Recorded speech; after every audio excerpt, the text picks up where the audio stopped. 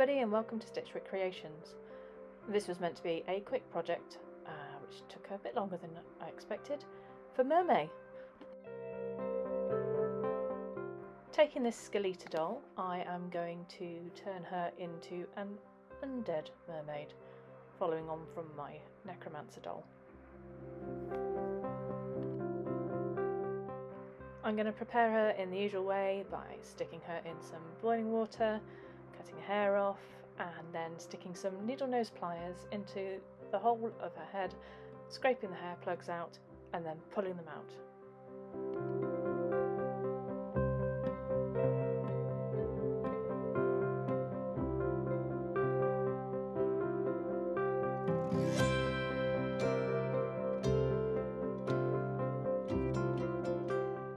And that's a whole lot of ick for the inside of her head. Yuck.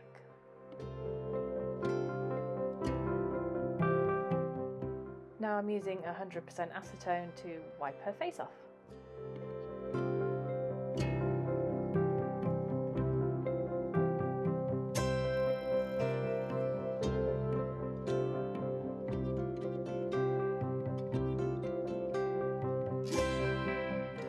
It seems like I don't have to think of a name for this one. She's already called Katrina. I think. So, Katrina!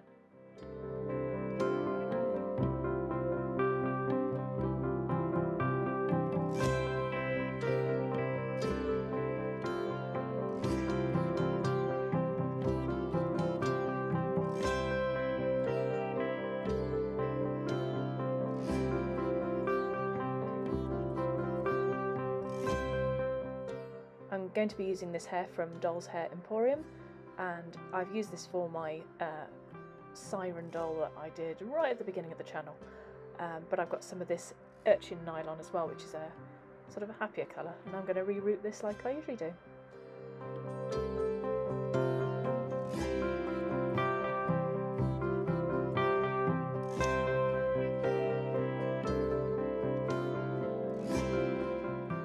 If you want any more details on how to reroute a doll, there is a video in my how-to playlist. I will put a link in the box below.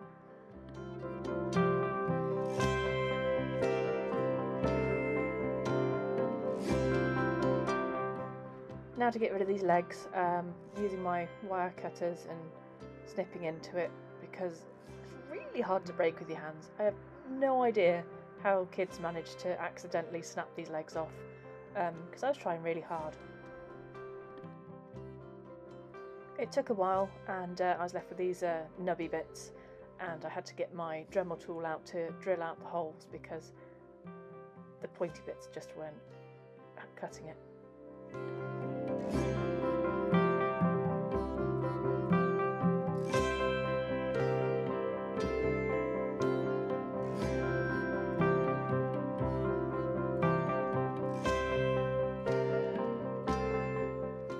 Because I have no idea what I'm doing when it comes to this kind of thing, I've scribbled out a basic blueprint of what I want to do with some wire and putty or clay of some kind, and very, very roughly sketching out what my plan is.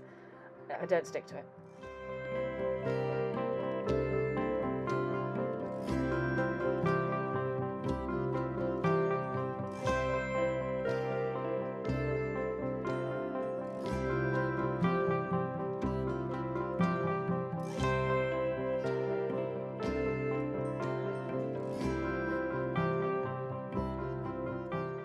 Now I have a vague idea of what I want to make. I'm going to be using this armature wire to make a base for the putty, whatever I decide to use, for the hip joint so that the tail can still move to some extent.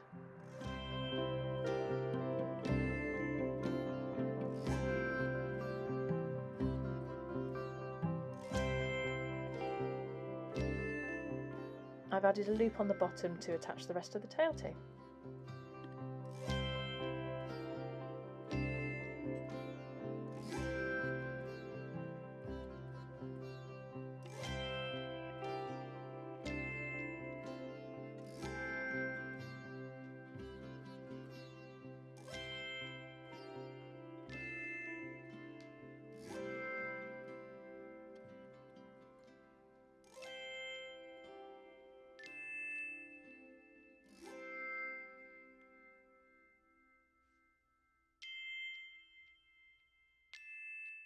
I'm going to be using these polymorph thermoplastic beads that you pour into some boiling water and it softens them, and then you can turn them into a mouldable substance.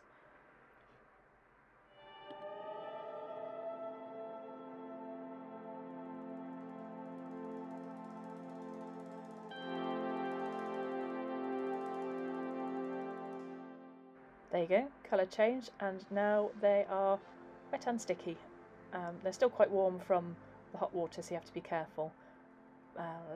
It's quite nice to mould, but they do cool down very quickly, so it's very good for basic shapes, I'd say.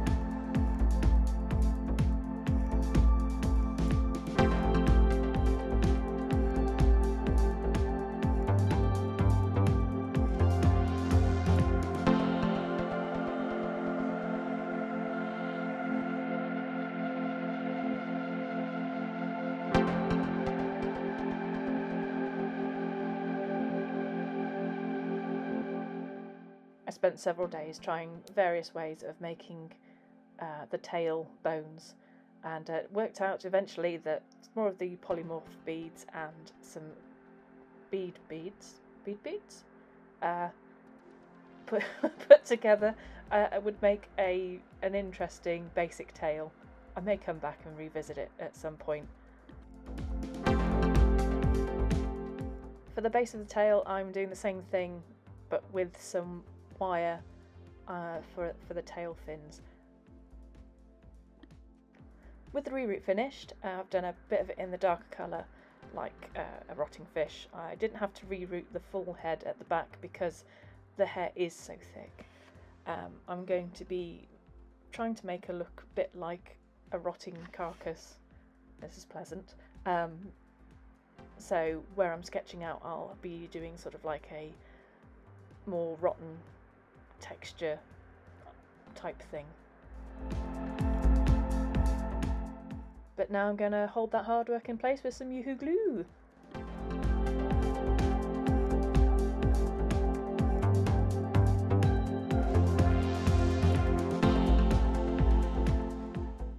I'm going to start off with some pastels. On the more rotten side, go for blacks and browns and sort of mucky tones, and the less undead side, more blues and aquas, that kind of thing.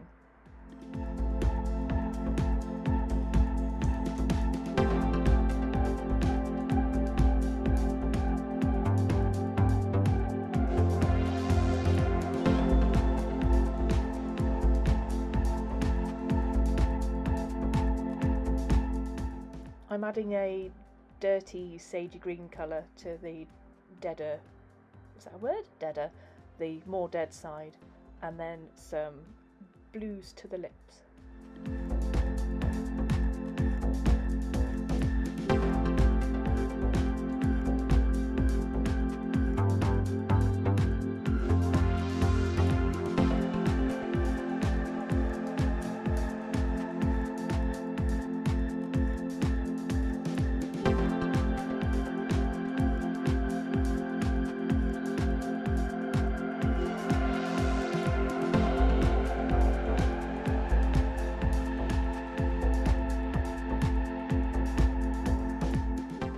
Here we go in with the blues and the greens, and somehow managed to come up with some weird rainbow-esque thing on her forehead, which is quite pretty.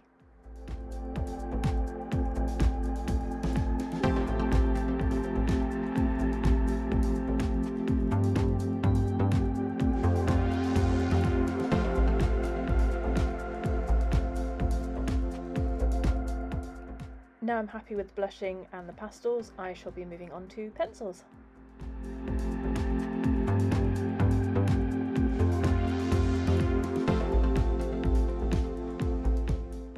I start off by sketching out her eyes and where I want her to be looking. She's going to have a dead eye.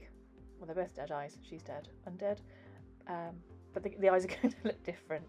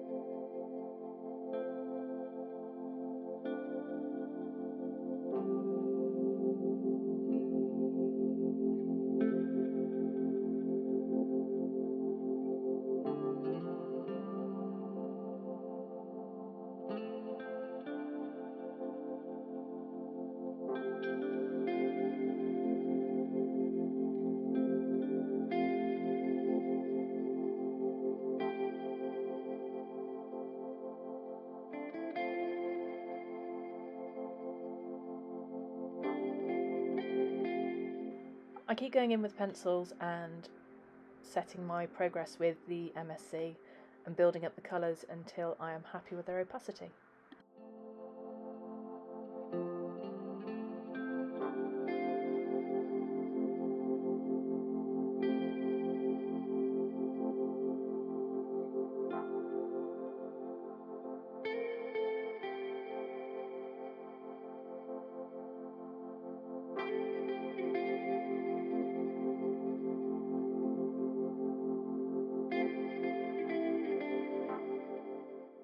Because I want the eyes to look quite sunken, I'm putting a lot of shading around the eyeball itself.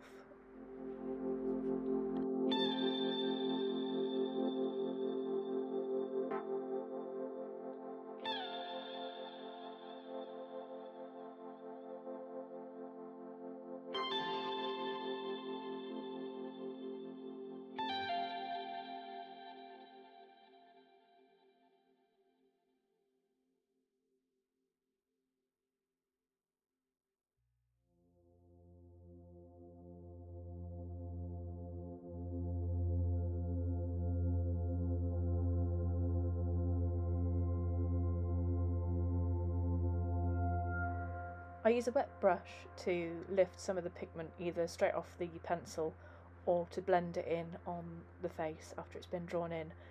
That's really useful for bits like the lips, so you can get right into the crease of the mouth.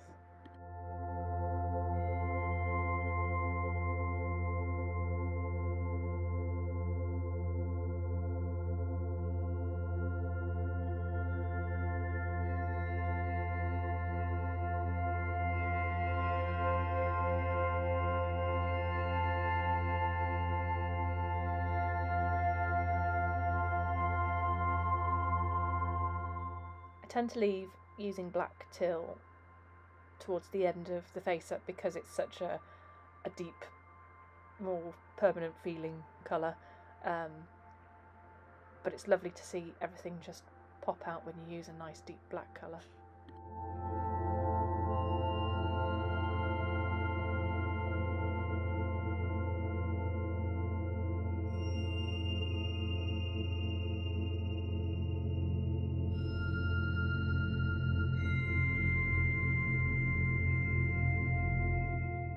Now I'm happy with the results of the face up. I'm going to be using my UV resin and dotting some onto the irises to give them a slightly rounded shape, and it means I don't have to put any catch lights on the eyes, so I can use the natural light to give it a more natural look.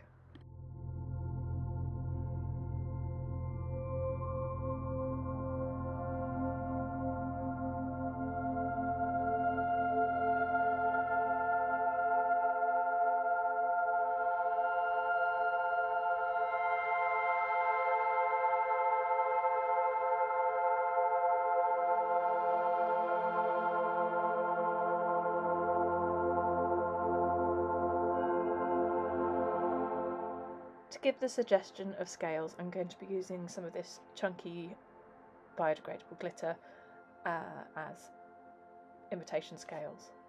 But only a few, because, you know, she's dead and everything. These are a bit too pretty.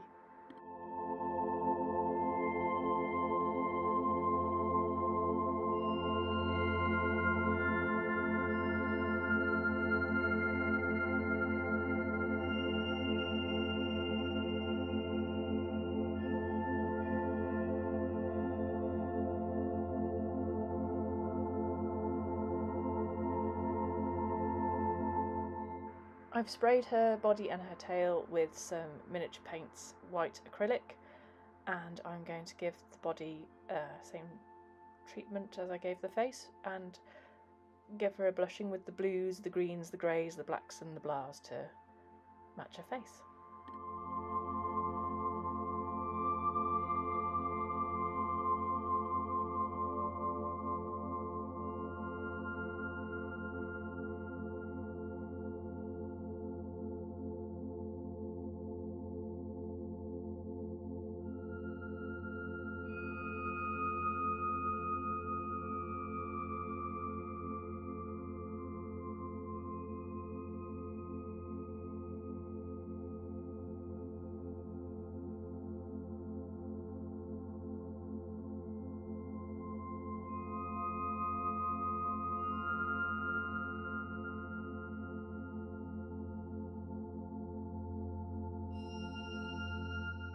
And after successfully covering my hands in pastels, I shall do the tail and use the leftover pastels on my fingers to colour it also.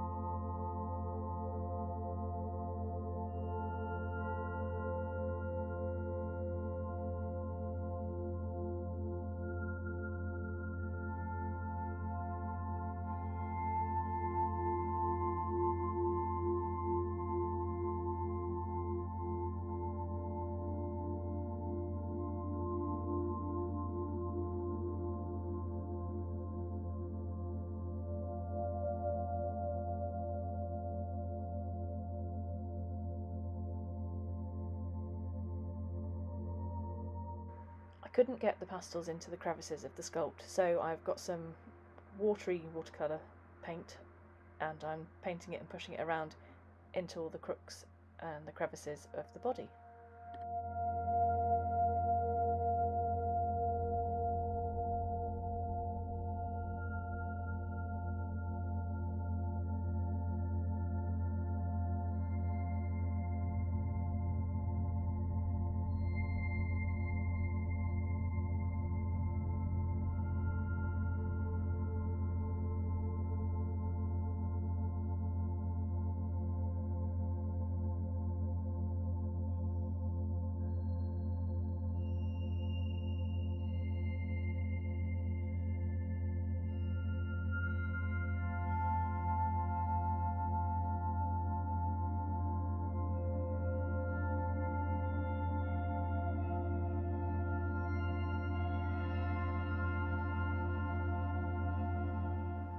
And to make sure the colours all match, I'm going to be doing the same to all the tail again.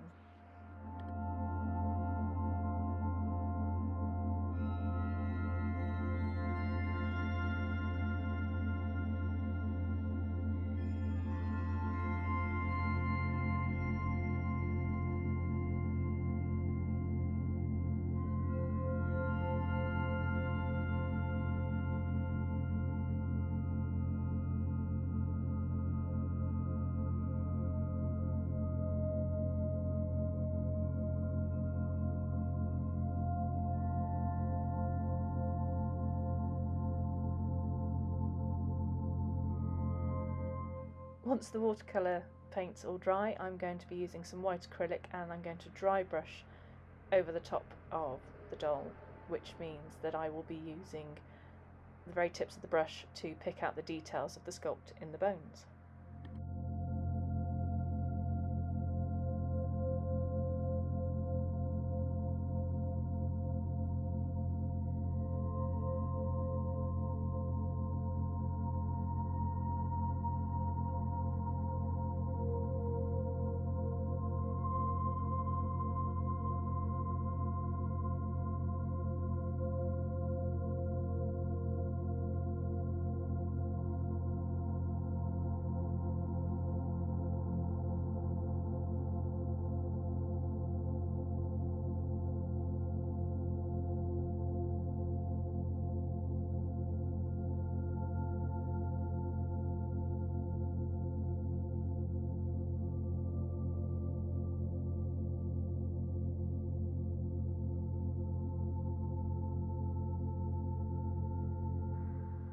For her tail fin, I've got some of this fairy film and I'm wrapping it around the wire at the bottom of the tail bead.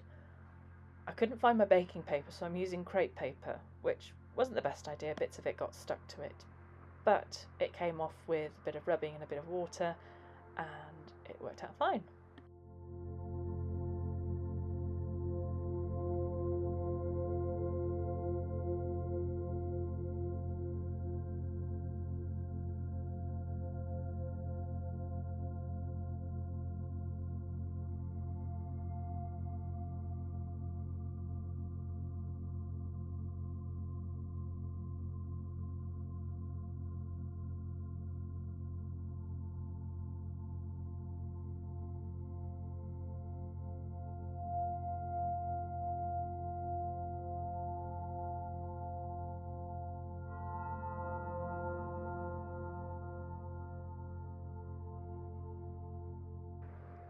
To seal it more closely to the wire, I've put it over a flame just to help it sort of shrink back against the wire, and then I'm going to go back over the main part of the fin to make it look a bit more straggly and raggly, because the heat will melt little bits of holes in them.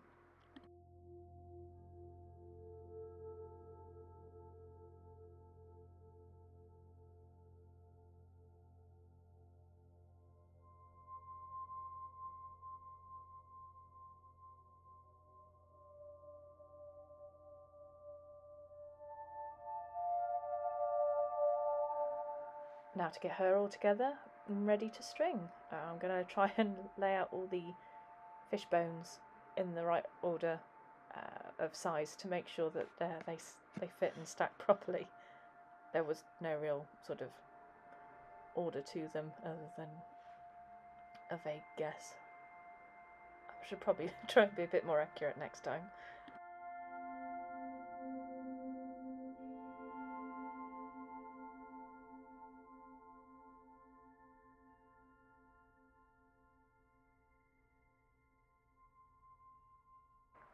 Using some shearing elastic, because that's the thinnest I could get my hands on, I'm going to thread it first through the bottom of the tail fin bead, and then all the way up through every single bead, through the loop at the top, and back down again, and then I shall tie a pearl bead to the bottom of the tail fin.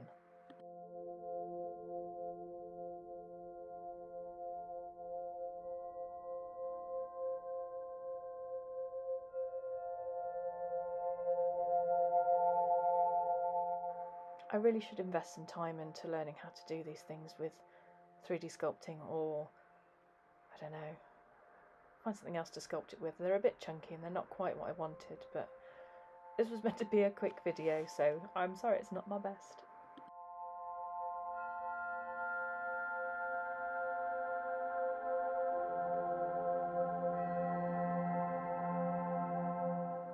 I'm going to add some scattered glitter for scales all the way down the tail, just to sort of give it some continuity from the face, and it gives it a bit of a glitter and glamour as well.